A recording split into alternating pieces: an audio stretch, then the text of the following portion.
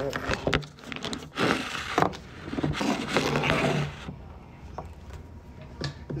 guess your overall thoughts on how you felt like you guys played tonight. Well, first of all, to give credit to AK and his team, man. You know, they're a legitimate top 25 team in the country, I think. They're got most of the guys back from last year. Team that's experienced, and then the transfers he got coming in, man. So really good teammates, a really good coach. So I got to give him a lot of credit. But it's a new team for us, brand new team, trying to change the culture, trying to get these guys to learn how to compete at a high level, try to play hard, everything with intensity and urgency. So it's going to be a process. It's not going to happen overnight, man. But when I'm glad that we came in and we fought for it. We had a chance a couple times early, but it just got out because they just got some really good players. Yeah, you got behind, but then you fought back to down and won. It's kind of. What is that going forward? That has to be a pretty good experience for you. It is, and you got to think about it, man. Like on my non-conference schedule, 12 of 13 games on the road. I mean, can you imagine that? Yeah. I mean, but that's part of HBCU life. That's part of it. We understand what it is, but I think if we can continue to compete, and hopefully we can get something out of this. You talk about your son. I had a really good game. Really opened up the three for you. I know it had to be a little bit bittersweet for Andy, having known him since he was a young kid. Y'all two worked together. It's crazy. So AK comes to the coach's locker room before the game. He said, "Hey man, I see TJ. What? He's like, because TJ was like 11 years old when we was in Oxford together. But yeah, it's good, man. At any time you have a good performance like that, he's a good player, man. He has a chance to be really good. He competes at a high level, but it's part of just trying to continue to mature, man. He's just a sophomore, so trying to continue to get better.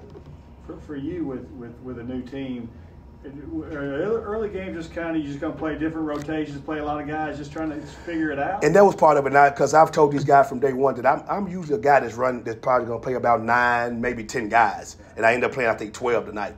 That's not us, But now when you scrambling, we got foul trouble. At first half, I had all three of my 5 men. All three of them had 3 fouls.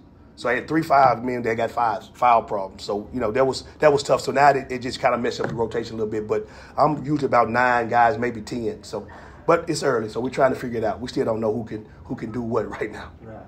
As an opposing coach, when Jelly gets like that, when he's just hitting from all over. Yeah. What do you do as an opposing coach in that game? Well, part of it was, first of all, he's a really good player. And we tried, how you try to show guys film, but they don't believe it. They think, yeah, maybe. That's not me. And because game plan was he comes off a ball screen, we're blitzing him. We got to get the ball out of his hands. And just bad coverage. Our 5 man was back too many times. And so then he made a couple good shots there. We did the coverage right. But he's a good player, and that's what good players do. Coach, you're missing some early woes, especially foul trouble, not getting buckets to fall in. What are some of those things that caught your eye on the emphasis, especially inside the paint, that we can take and move forward while we continue this 3-game road stretch? Yeah, well, you think about, like you said, we had some easy chances inside and we just didn't finish. But anytime your guys get, your bigs are in foul trouble, now they're tentative. They don't want to foul. They don't want to post up hard. They don't want to offensive rebound. So we got a lot of stuff we got to work on. Man, it is so early. And, every college coach I talked to, I've been in this business a long time, said the same exact thing. We're not ready. We're not ready. We're not ready. And we're not. So we just got to continue to work, man. It's just the thing about it that we got to be on the road trying to figure it out. So, but that's part of it. One padlock stack that stuck out was the fact that TJ only was the main starter that scored in the first half. No other starter did. Is that something that sticks out to you, or is this something that just lives today, move on towards tomorrow? How do you feel about that? Yeah, you got to move on. I mean, nothing we can do about this, but, it's one of those deals that, because, you look at my starting lineup, Eric Coleman, who's a guy who's played Division I basketball, just had a rough night.